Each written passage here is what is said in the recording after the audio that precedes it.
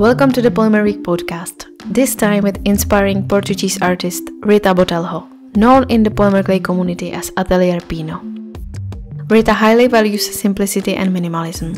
She creates perfectly clean and precise jewelry from polymer clay and shares her know-how with other makers as well.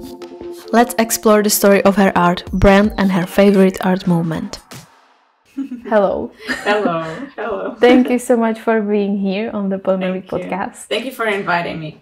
You know, I have to say that we kind of chose the same outfit for today. So. I must say I picked the same shirt as the one you actually have in the article. The photo of the article, so it's the same. And I thought I should, it's Piino, it's all about color, so I should be very coordinated. Yeah, we shall say that in the current issue of the Polymer Week magazine, we have an article about you. Mm-hmm. And I would like to thank you for sharing your story with us in this way.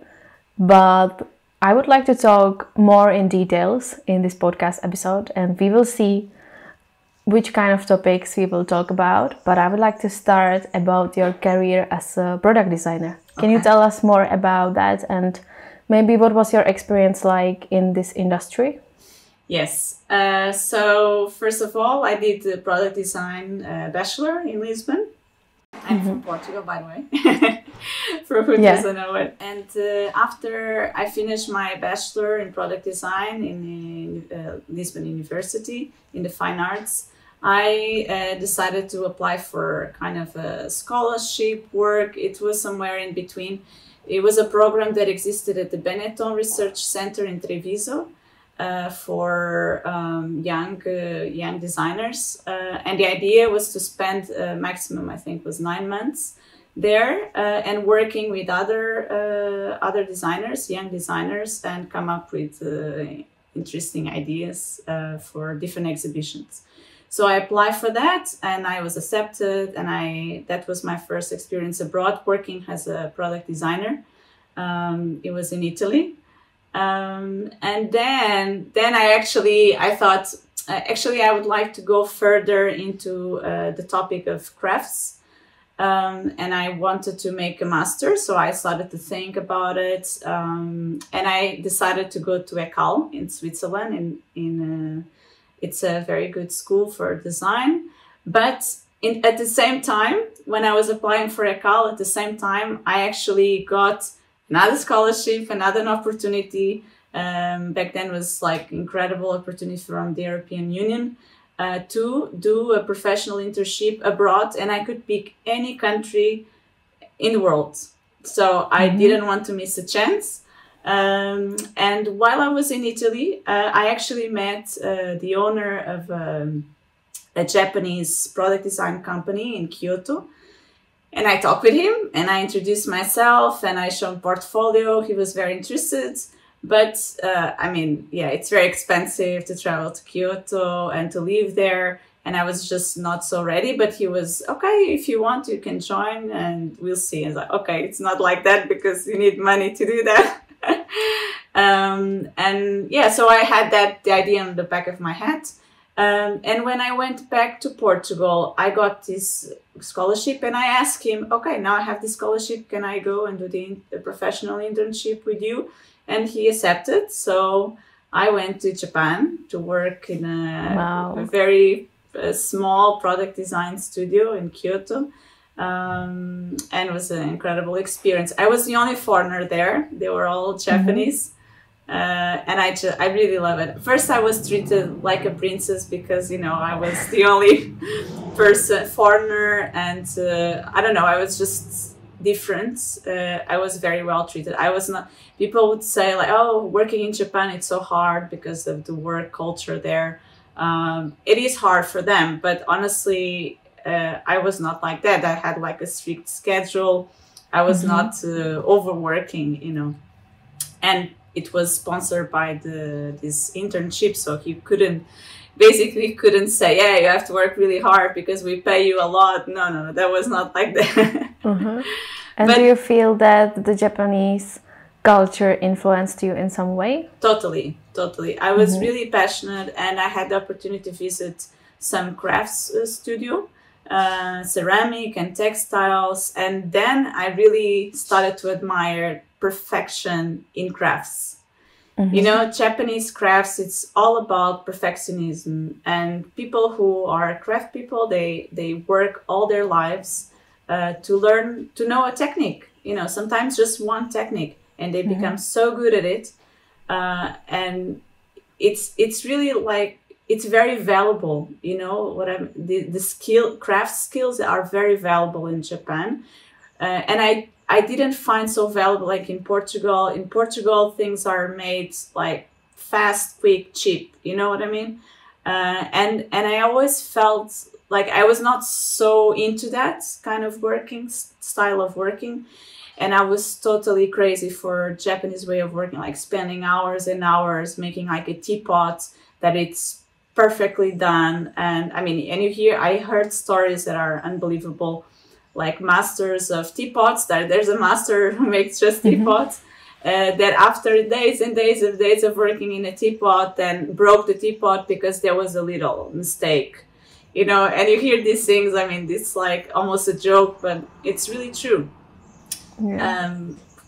Japanese crafts are just pure perfection. And of course, I was influenced by that. And I started to value more the profession, you know, being a craftsperson and the value that you have to add to it. And also, like, the way I talk about my work to my clients and to the patrons that I have, it's all about that. It's all about, like, you have to give value to the time, to your skill set. You have to give value to your to your time, because basically just with time we can create perfect pieces, right? If you're in a rush, it's not going to be good, or as good.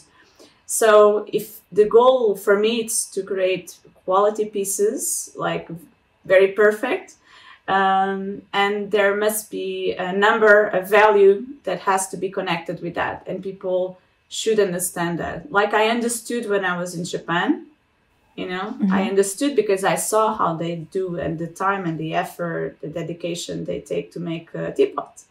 And then you say, wow, this is like precious, you know, it's amazing. So for sure, I was very influenced by that way of working with crafts.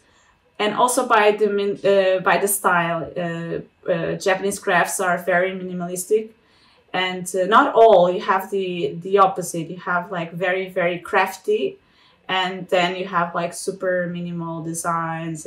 But I was always naturally attracted by the minimalism of the Japanese crafts, especially in product design.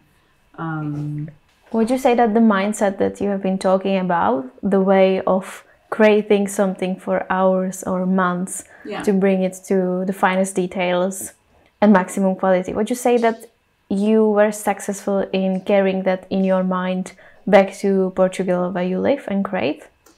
When I came back, not immediately, because I was still a product designer. And then when I came back, I actually decided I'm going back to ECAL, because I didn't apply to ECAL. I didn't have the chance before. So now I'm going to ECAL. ECAL was known to be also a very high quality school for design. So I was like, okay, this is the place to be right now. And there I also learned how to be a perfectionist in terms of design. You know, like the practice of designs, the standards are really high at ECAL. So basically the mixture of the perfectionism, the minimalism that I saw in Japan, there I also saw at ECAL in Switzerland. And after all that, I end up in working as a jewelry designer by chance, to be honest, was totally by chance. And I fell in love for it. And then I apply all these philosophies that I learned in Japan and in Switzerland, you know, the perfectionism, the originality, the precision of the work.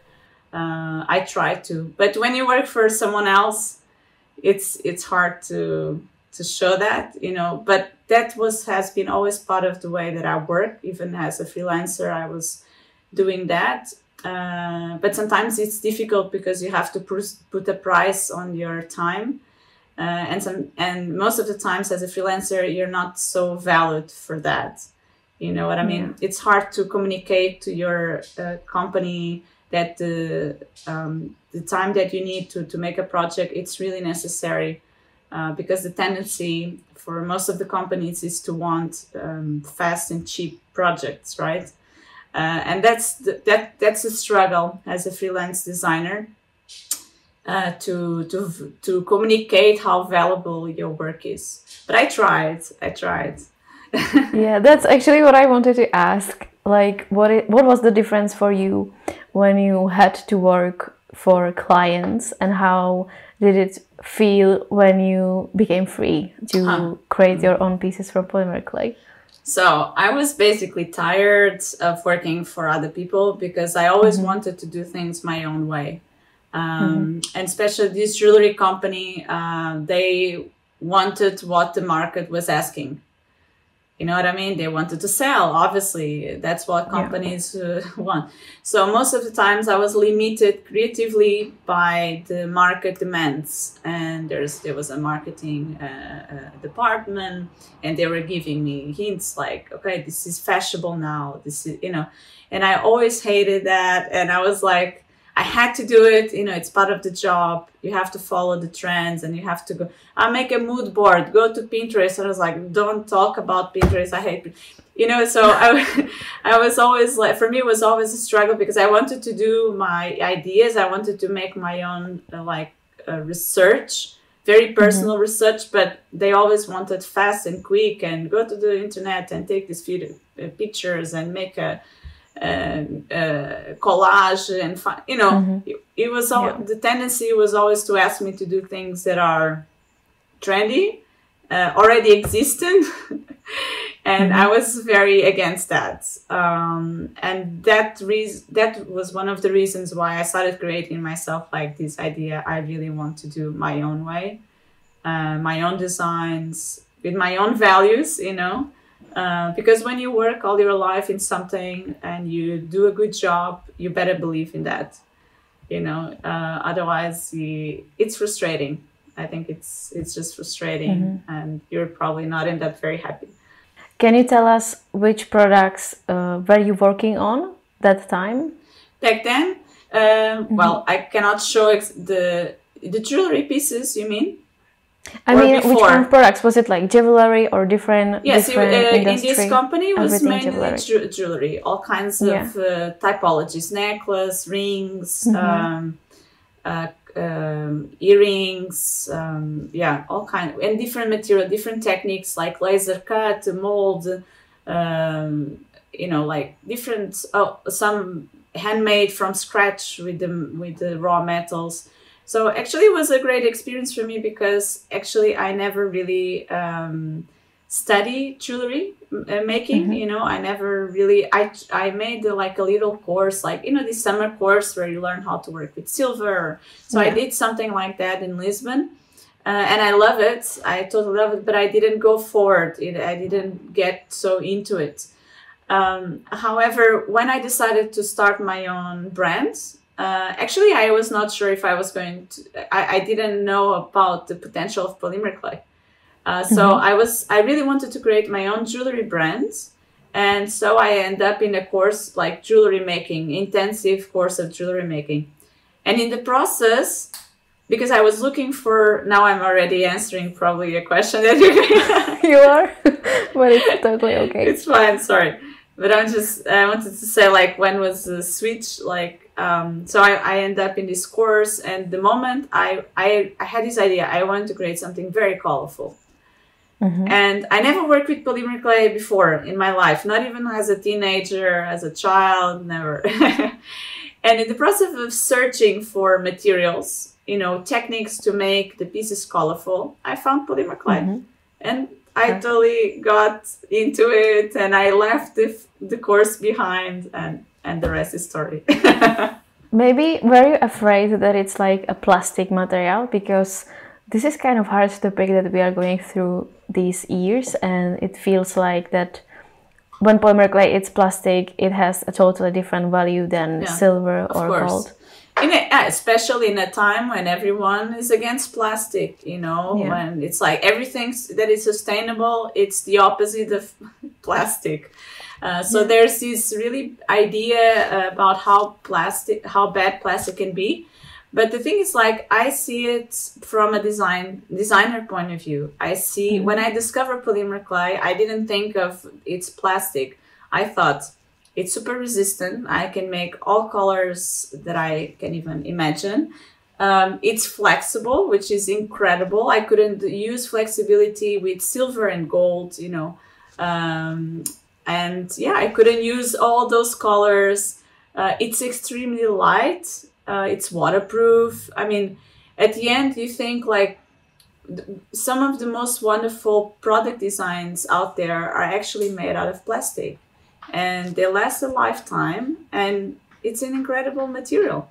I mean, Tupperware, for instance, you know, it's a revolution in our life, the way we conserve food and how we keep food. You know, it's just an example. It's made out of plastic. So some of the most incredible, innovative products that we use every day are made out of plastic. So why should we be against plastic? What we should be against, it's like producing plastic to throw away. That's what we should be against. And being very aware of that, when I started Piino, I decided I'm going to spend a lot of time researching and testing. So the pieces that I will put out there in the world, they will last as long as possible. And this is important. Like, that's why the flexibility, baking polymer clay to a point where it's extremely flexible, it's incredible, because you're going to put out there a product that it's not going to break. You know, if you sit on it, it may not break. I mean, it may break if you really force it. But it happened to me, like clients that lost the earring in their bag, like handbag, and after months they found it and they were impeccable. They just needed to be clean, and they asked me for it. But there are situations like that that's like, this is incredible material. So yeah, it's wonderful that you cherish the characteristic stuff that are important, but also so wonderful about the polymer clay itself. But there is always a question what to do with the scrap clay. So what are your tips and tricks for using the scrap materials in polymer? So first, at the beginning, of course, I had, and because I'm a perfectionist, I had a lot of leftovers. So the first year I decided to make an auction with the artist from Porto, and we cut so basically for her, my leftovers was an incredible material. She didn't care if my leftovers had bubbles or scratches. She didn't care about that. What she saw was a material with color, and she works with color. She always makes very colorful compositions in paintings. So for her, it was like making a composition with tiles, like colorful tiles. So I challenged her because I thought, for her, this is not garbage. This is a great material. So I'm going to challenge her to make something out of it. And that's what we did. And then we created an auction on Instagram and was sold. We both earned with the project, and the leftovers are somewhere in someone's house, hang on the wall, decorating a beautiful house. And yeah, it works. I mean, art, when you create a piece of art, it also lasts forever. Who's going to throw away a piece of art, So artists also have this power to bring back to life what some think it's garbage, but in fact it's not. So this is a great idea. And yeah, meanwhile, I also learned how to sand properly the pieces. So I have minimum leftovers, which is also great. Speaking about the polymer clay scraps and things, would you say that it took you a few months or years to be totally satisfied with products and jewelry that you are making right now? Because in my case, it took me several years until I was like, okay, this is something that I'm truly happy about. Actually, in my case, took around half a year. And I would just, because I had already many years behind me of designing, of making products in jewelry. So in terms of aesthetics, I knew exactly what I wanted. And that's something that most of the makers struggle to find, the style, the aesthetics that they enjoy.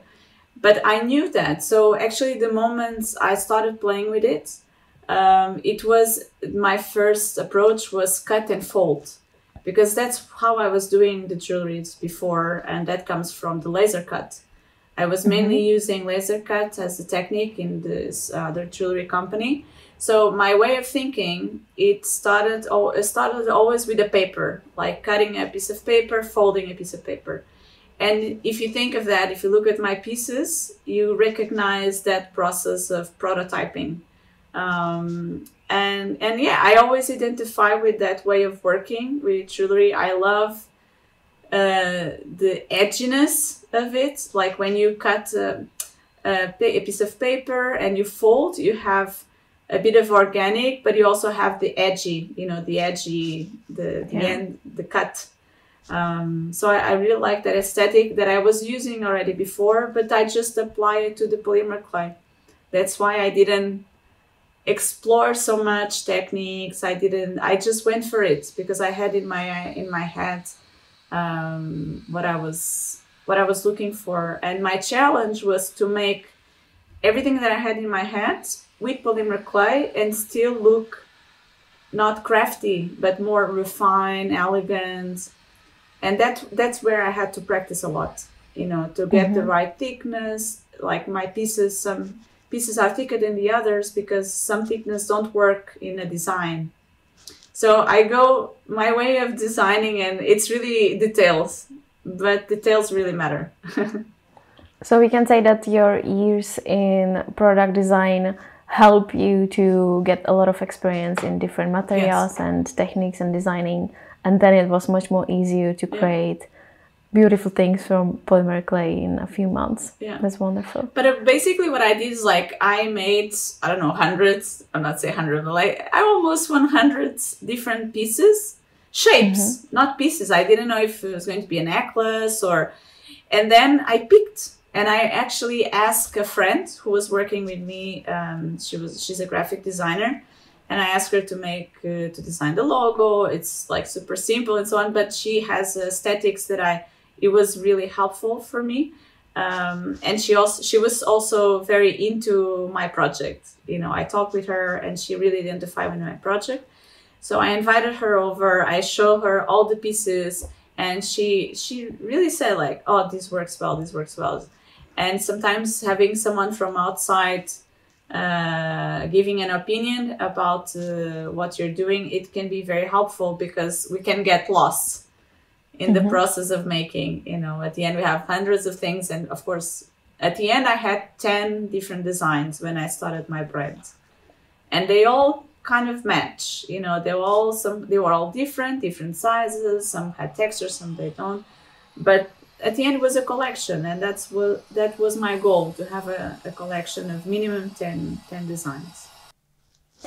And this friend who gave you her opinion, is it also the friend who helped you with the branding and logo and everything? Yeah. Because you answered my next question. And I would like to ask, what do you think that are those essentials of a well-presented brand or project?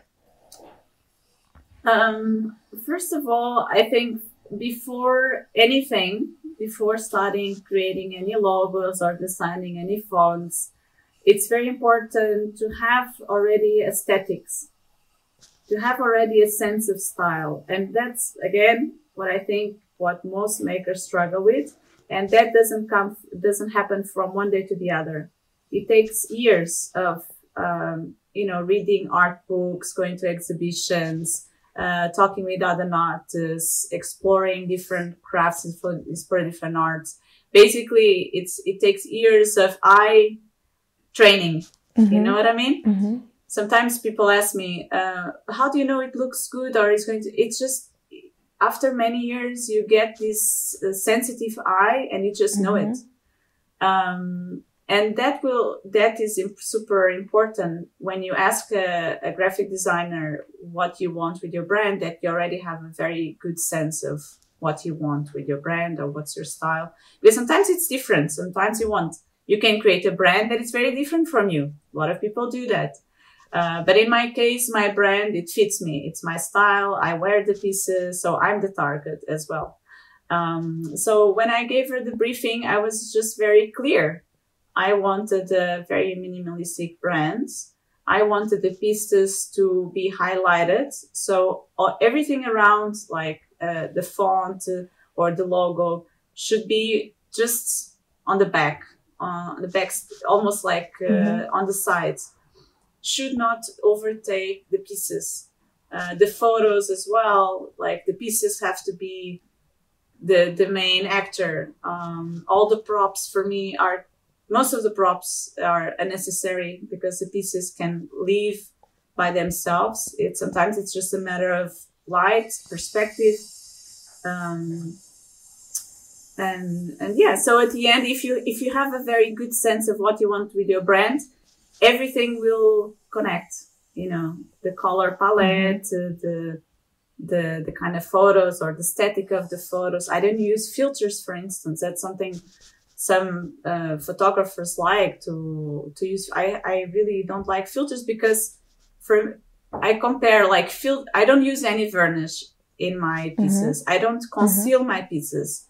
So for me, using filters in a photo corresponds to using cover a piece, you know, to seal a piece with something. So I try to be cohesive in these things, you know.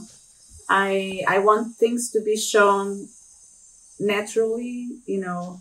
I also don't use makeup. I don't want the models that photograph for me use much makeup. It just doesn't fit me, you know. So that's why, like, once you have like some rules, then you can apply them to everything.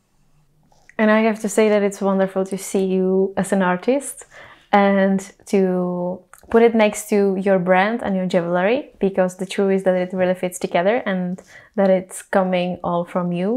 But I would like to ask if this is sometimes also a nightmare for you, because this is my experience and it's very hard to, you know, accept other styles and designs that are around us in the world. So for example, when you are going through the city and you see a very colorful lights and the branding of the stores or grocery stores, and it's sometimes like a nightmare.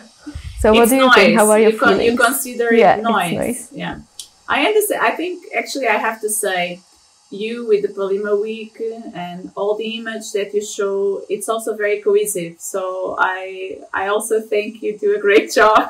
Yeah, thank you when it so comes much. to that. And I'm sure you know, I mean, even the photos that you take, I guess people who watch this podcast know also your work.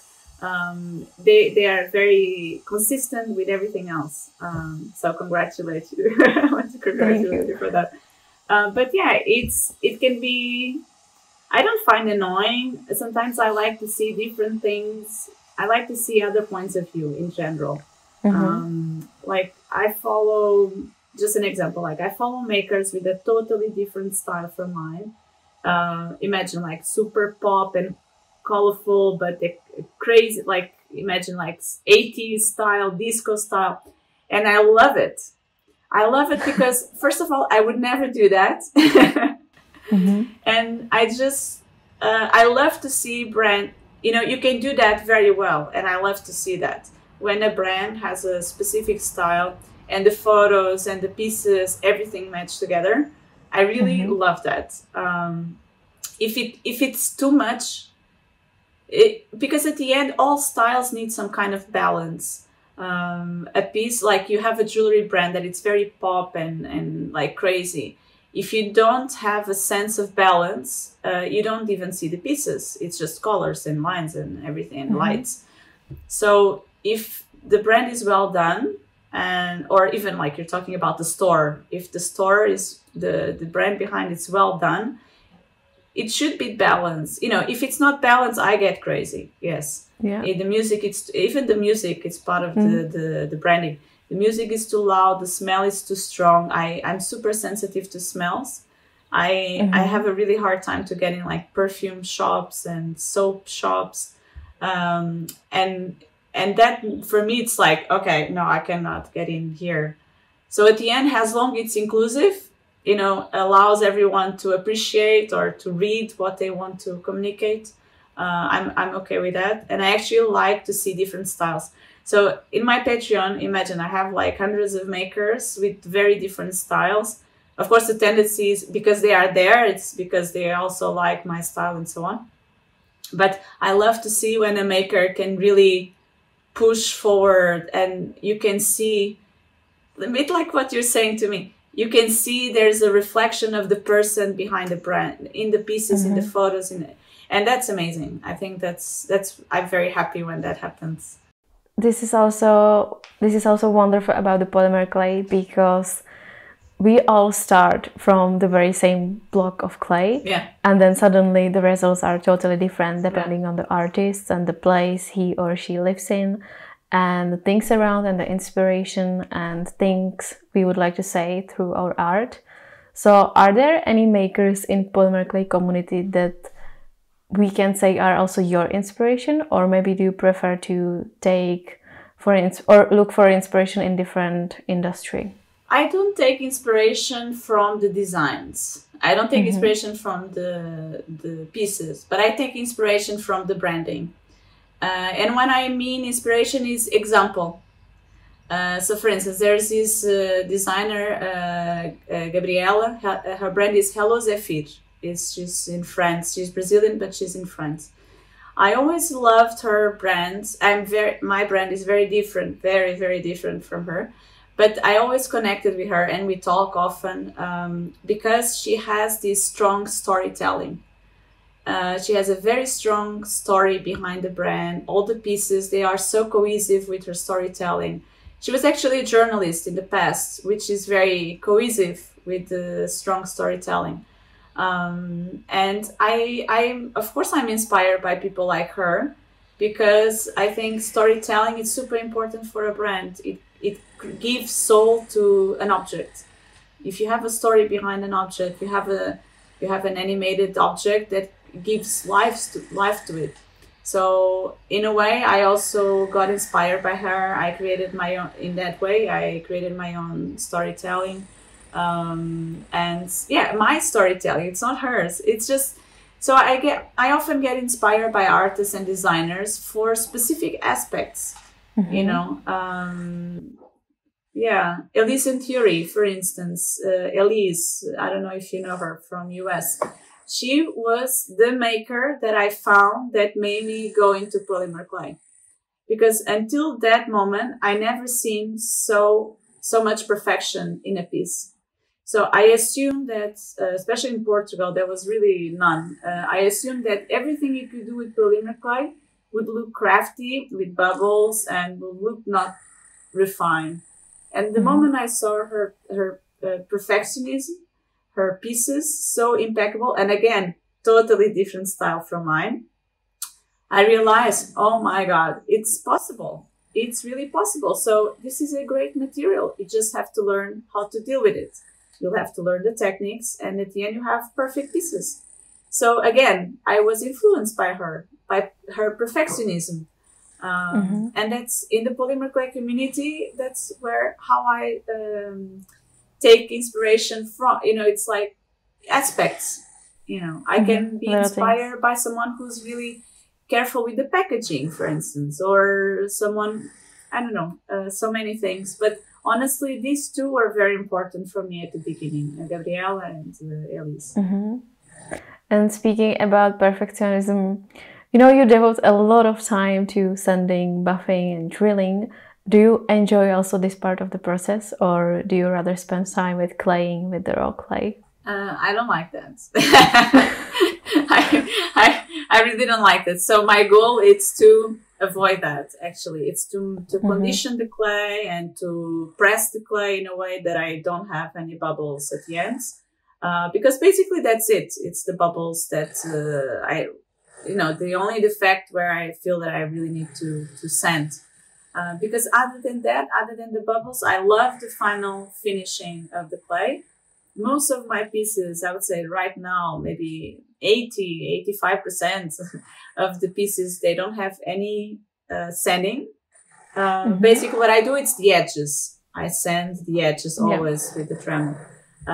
But for me, a perfect piece is a piece where I don't touch the surface. So you get this satinated finishing. It's not glossy, it's not matte. For me, that's like the most beautiful finishing on earth. But of course, if I have to sand, then will be. But I can still get closer to that finishing with proper technique. But it's just so much work, right? So ideally, you don't have to do that. Yeah, and I can imagine that when you are having so many orders, sometimes it can be a lot of time spending, with sanding blocks or something. So how do you deal with that in your studio? Because I remember that part of your studio is devoted to the buffing and sanding and all those messy things. And the second part is behind for others, me, right? There. In the desk where I am now, it's where there's the tiles and the clay machine. That's where I deal with the raw clay. So no dust. Every time I come here, everything is super clean and so on. And then I go to the opposite side over there. That's always a bit more dusty.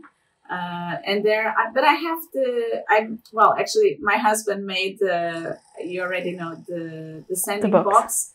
We had this idea to share on the Patreon that honestly it's a game changer.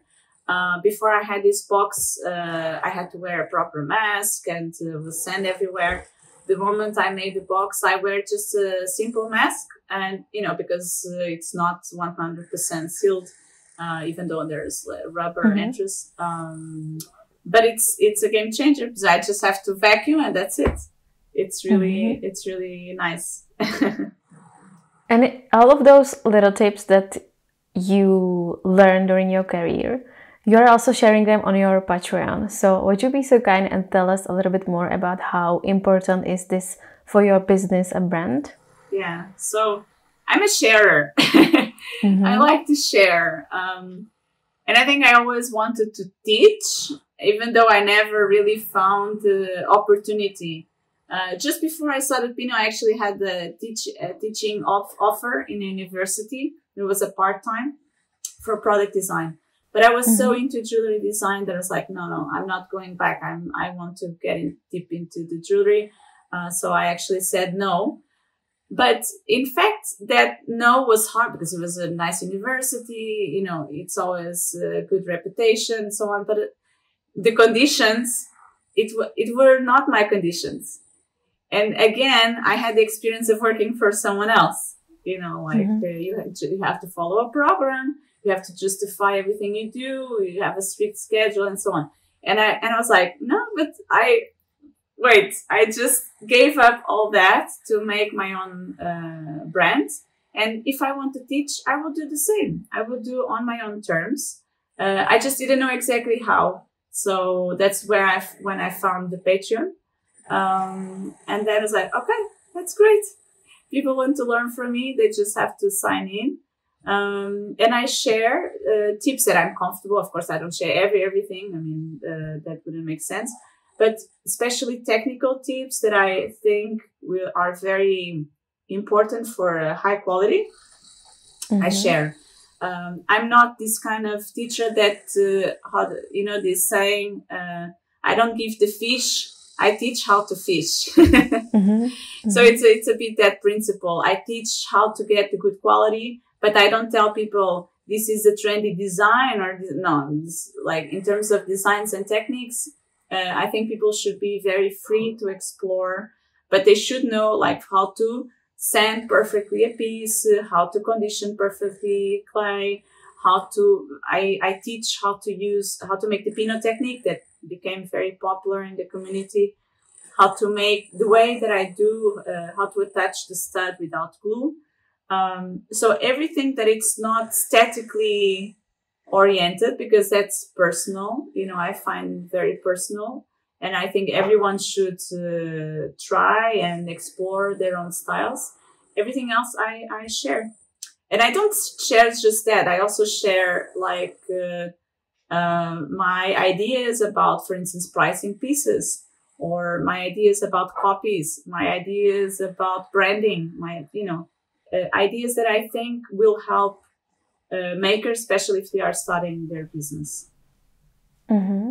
And when it comes to your business, are you open to talk about how important is it in your, money making? Can we say it like that? Yes. Because I know that you are having own brand for jewelry designs that you sell and the Patreon. So are those two things working for you to be able to be a free artist with total freedom, working for yourself? Actually, this is a tip that I think is really great for any kind of artist, to have two money makers. Because like I sell mainly earrings. Earrings, it's not, or I sell more a bracelet, but it's not an essential thing. It's not an essential goods. It's a luxury. You don't need. It's not like a food or sleep. And especially when we are in a crisis, people are not buying jewelry.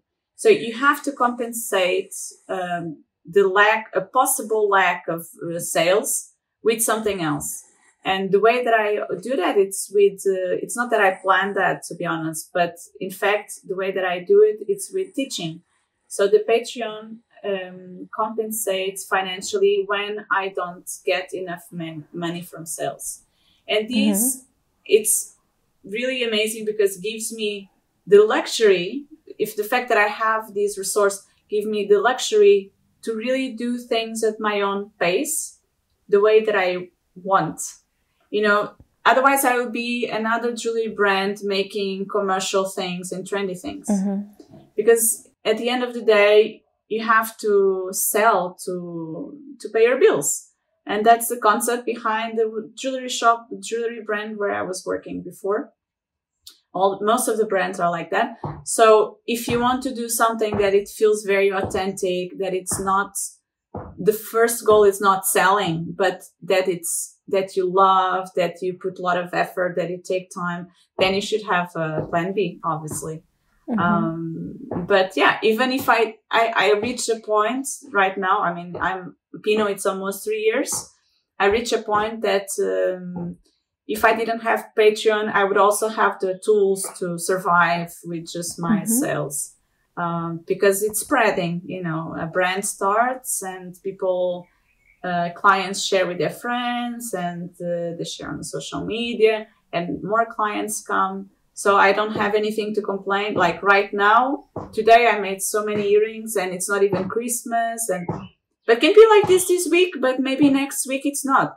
So anyways, for mental stability, I think it's nice and safe to have something else on the side just to make you feel comfortable, even if it's not necessary. Yeah, I could not agree more, because when I started as a child working with Polymer, I felt the same way, and I quickly realized that to me it's much more easy for my mind to share and create, let's say, a tutorial for some project that I developed or jewelry, instead of making like 100 pieces of some complicated thing that would take me months. Well, what about teaching live classes? What are your thoughts about it? Yes, actually, I started doing that last year in a studio in Porto. In the same studio, the girl with who I collaborate with for the upcycling project that I told you about, the painting. She has a really nice studio, and we did these experiments last year. But they were just Patreon. So the girls, 6-7 girls who went there, they had already experience with clay. They took their own atlas, small clay machine, and their tools. So for me, it was pretty easy. But it was amazing because they were already on my Patreon for some months. They were learning from me, but they know me, because they see me on the videos, but I don't know them. So it was amazing to finally get to know them. and I can say I became very good friends with them. And it's really nice. It's totally different. I mean, this was still during the pandemic, and now, I mean, the pandemic is still on, but the restrictions are getting less and less. But it was the first one I did was with a mask, but it felt so good. We didn't care about the mask. I mean, we are still using the mask, but we were just so happy to finally be together with other makers and to learn from each other. So yeah, it was very intense because my first experience, I didn't really calculate the time that was necessary to make final finished pieces, because that was the goal, like an intensive day.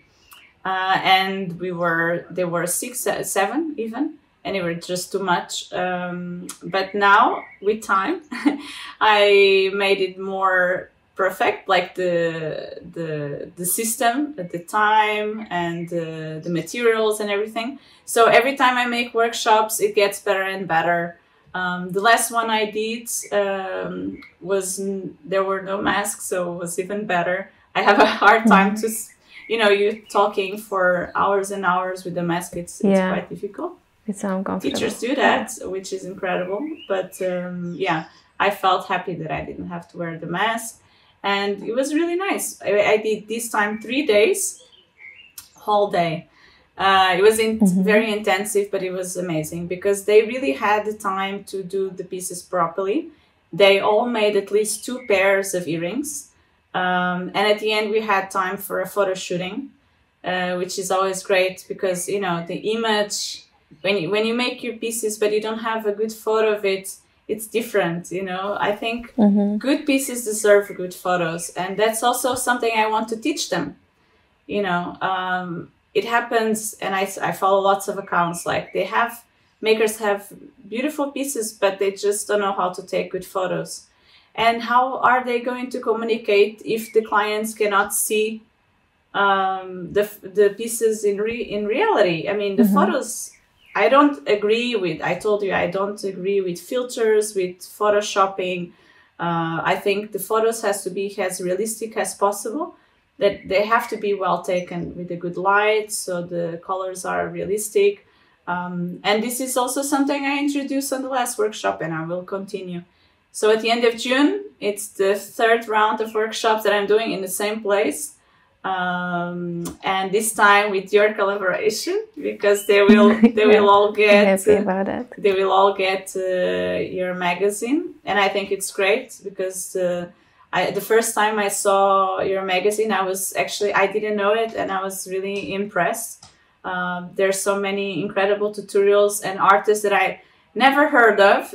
Some are not even on Instagram, and the Instagram culture, we end up always seeing the same things. And it's really your magazine. It's great to see other artists who are doing incredible things in parts of the world that we don't even imagine.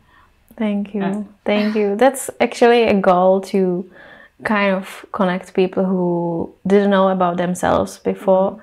And maybe you say that actually, that on the Instagram we see a lot of, if I may say, similar things going on, and earring makers, and it's kind of nice to, I'm always happy to find different artists as you are on the Instagram or Reels or anywhere on social media, and connect them to the polymer clay community that is already here, existed for years. And, with your classes and the teaching and the way you are doing on your social media as well, you are helping to that. So I'm very happy that there is actually someone who is telling to the ladies mostly what they should do to create their jewelry to look perfect, and the buffing and sanding. And in the end, when you tell them more about the photography and everything, they kind of get a full package. So it's wonderful that they can learn all of that. So that's why I had to stretch. It's more hours, but less people. I have maximum 5 participants, but it works very well. And this time I will have 3 clay machines. I will have all the tools for everyone, so no one has to really share anything. Dremel for each, so it's also I don't have a school. I do this just once in a while, but I realize that it's an investment. These things don't go bad. So I decided this time I'm going to buy more materials, so everyone has more time and they don't really have to share materials, and they just focus on the design and to have beautiful pieces at the end of the workshop. Beautiful. What about teaching abroad? Do you have any kind of dream like that? Actually, I must say, I always wonder about your workshops that you did in the past. I was like, this is like the mecca of polymer clay. You managed to invite like these incredible makers, and you managed to get together people from all over the world. I honestly... Do you mean with the Polymer Week event? I didn't know you before when you were doing that. I got to know you after that. So I actually would love to see you organizing something. I would love you to come. Yes, I will go. Yeah, the question is, I don't know how to do that right now, because I feel like that we have no idea what will happen even tomorrow. Of course. So it's kind of crazy to plan that right now. I know. And I would love to do that next year, but... This is something you have to plan like almost 1 year in advance, no? Yeah, usually 1 year. Yeah, sometimes we had less time. And, you know, the funny thing is that when we did our last Polymer Week event, you know, it's kind of a family thing, because my whole family is coming, everyone is helping. Oh, that's but amazing. when we were leaving the event after like 5 days, everyone was so exhausted, like totally, we were like dying in the car in total hot weather. My brother was crying, everything was crazy, and I was like, okay, let's take a break and let's do nothing this year. And what actually happened was that then COVID started. Okay. So I was actually, now I'm very thankful for that, because otherwise I would plan another event and I would buy the flights and rent the place and everything. You have to pay in advance, and then you are kind of, you know, you don't know what to do. I think right now it's with the world situation, it's very difficult to plan things like this.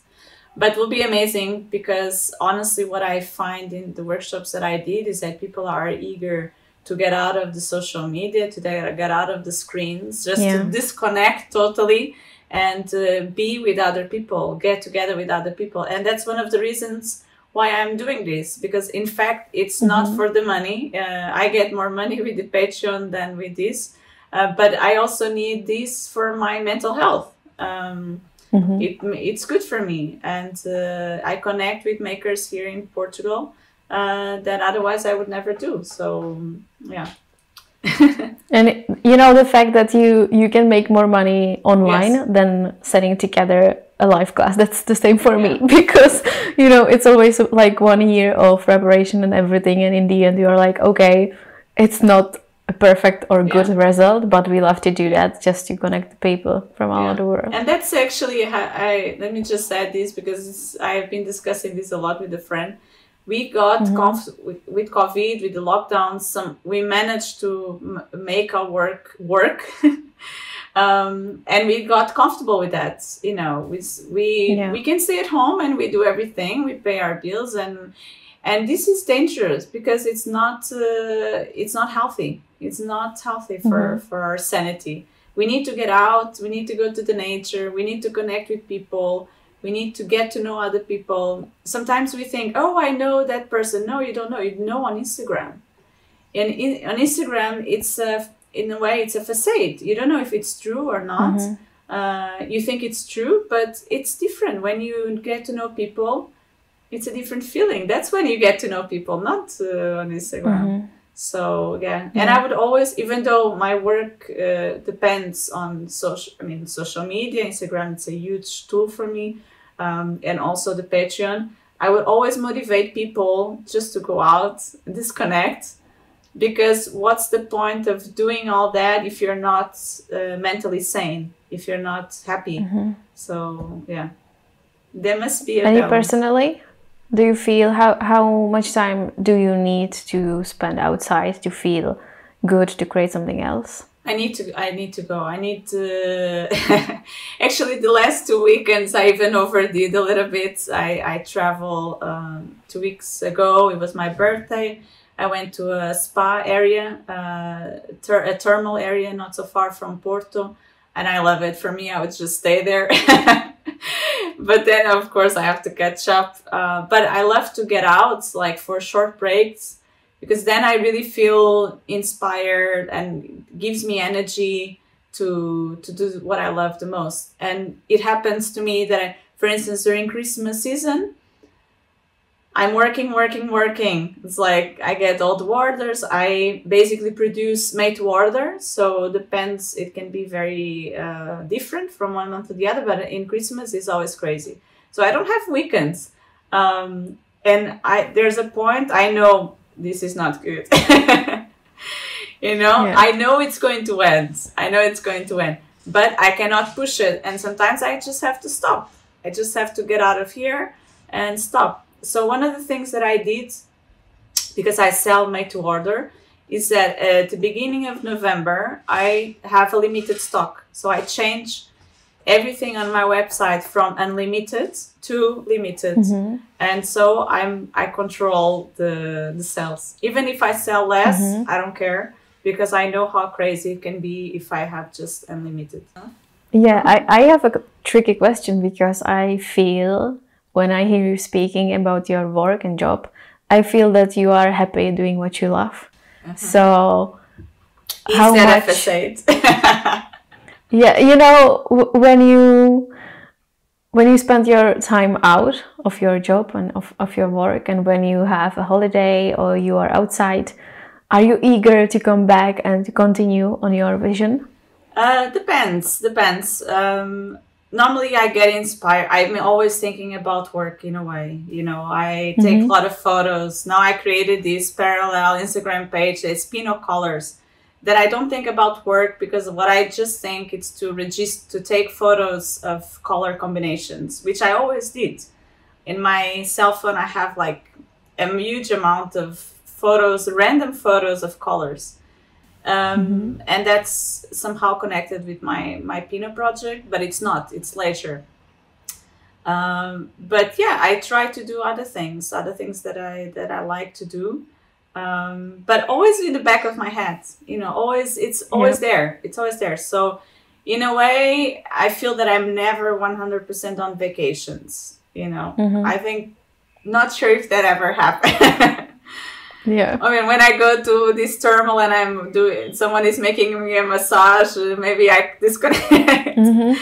But honestly, I always, because I love what I do. So it's not something that I do it on purpose. It's not like, I have to come up with idea, or it's not like that. It's just, I like to take photos. I like to register ideas, things that I think might be useful for Piino, but it's a pleasure, actually. It's really a pleasure. Mm-hmm. Sometimes my husband thinks, or is like, you stop working. It's like, I'm not working, but in fact I am. It doesn't feel like that.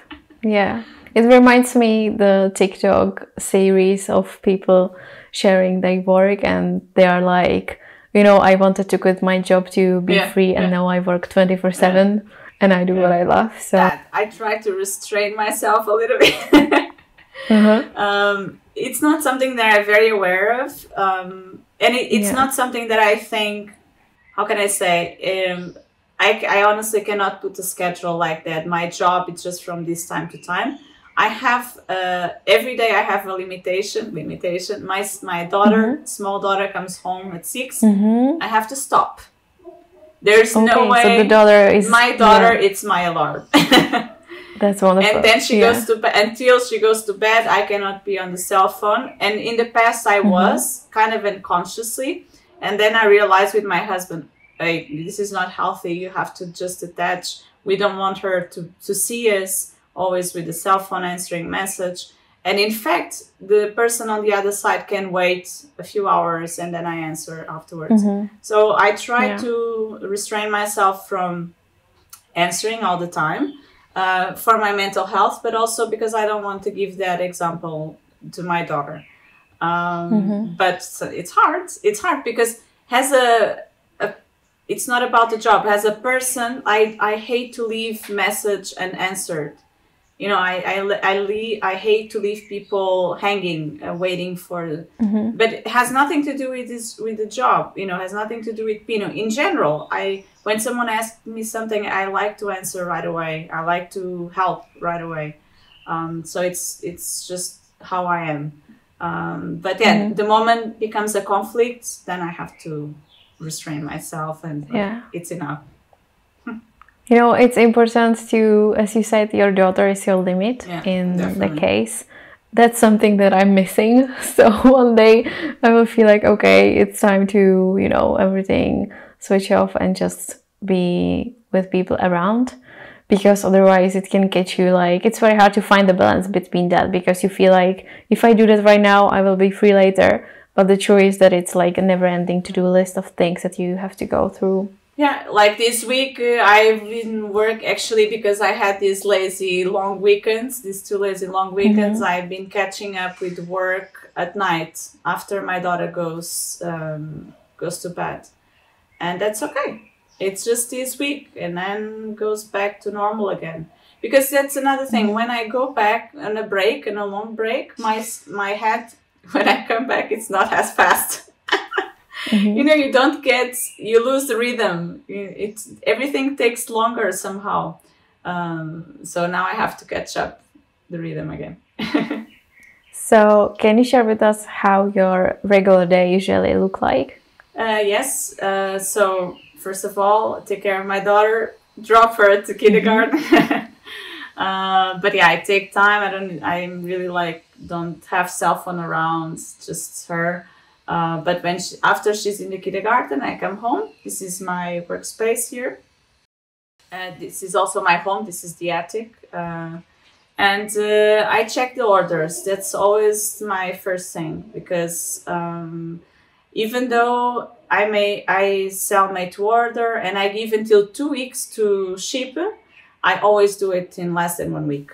Always. It's a bit like the message. I don't want people to just wait. And so far, so good, because people are positively surprised by how fast they get the pieces. They expect longer, and that they get in half of the time, and they are more happy and they're willing to buy more. So yeah, I try to, first of all, priorities orders. I have a lot of pieces that are half-baked, because I do the Piino technique. I half-bake the pieces and then I put the stud afterwards and I bake again. And some pieces are already half done, which is great, so I take less time. But a lot of pieces, because I have like 15 different colors, 27 designs. I have hundreds and hundreds of possibilities, reference. And yeah, most of the times I have to do from scratch. But I always try to wait. After the weekend, normally I start working, you know, Monday, working in terms of clay making. I get more orders normally on the weekend or until like Friday, Saturday, Sunday. And then Monday I start baking the first stage. And then, for instance, Tuesday I do the finishing. And Wednesday I ship. If it's international orders, I sometimes takes a bit longer because of the paperwork. But sometimes I do this twice. Like I ship Wednesday and I ship Friday. But I always try to wait a little bit, like 3 days, so I get, you know, it just takes longer if you do just one pair of earrings. And I normally never do just one. I get an order of 1 pair of earrings. I always make at least 2 or 3 pairs. So I get a little stock for the shops to make it easier. Then when I have enough stock, I have 2-3 shops here in Portugal. And they sell quite well, fortunately. And when I get a proper stock, I just take everything there and that's it. And what about your Patreon planning? Yeah, Patreon planning, it's like I try not to be too demanding because, again, my priority is the orders.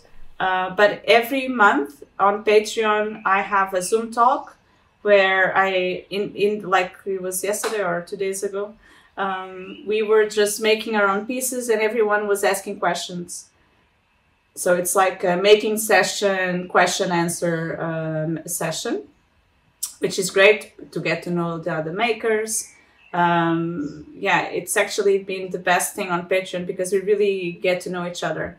But a lot of people are very skeptical about it because they think their English is not good enough. They're afraid because I record these sessions for the people who cannot be there. And some makers are shy to appear in front of the screen. So a lot of makers don't try. But they can still watch afterwards. And I think for me, it's been one of the nicest things to do so far. And then I share little things, but I do that while I'm working, while I'm making the orders. I think sometimes that, oh, I want to share this. So I make a little video, whatever. Like the other day I was, for instance, the last one, I share the difference between sculpt leak because of the Piino technique. Someone told me there's no stock in any shop of liquid Fimo. So I was like, okay, so let's try sculpt Fimo in the same way that I use liquid Fimo for Piino technique. Let's check the difference.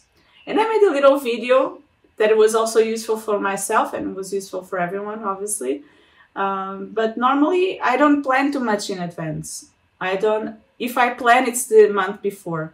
For instance, yesterday we were in a making session, and one of the makers, she's an expert in marketing. She's an expert in Facebook advertisement, which is incredibly useful. Like, I also don't know much about it, and I'm planning to invite her to make a session with me. So I'm going to record a session with her, where she's going to explain how to make a proper, first she's going to talk about her experience and how to make a Facebook ads. This happens a lot on my Patreon. The members of the community share things that they are very good at. It happens because they mention it. Oh, I know about this and about this. Maybe I can also share. So basically it's a place for a community to grow and to share tips and tricks and to get together.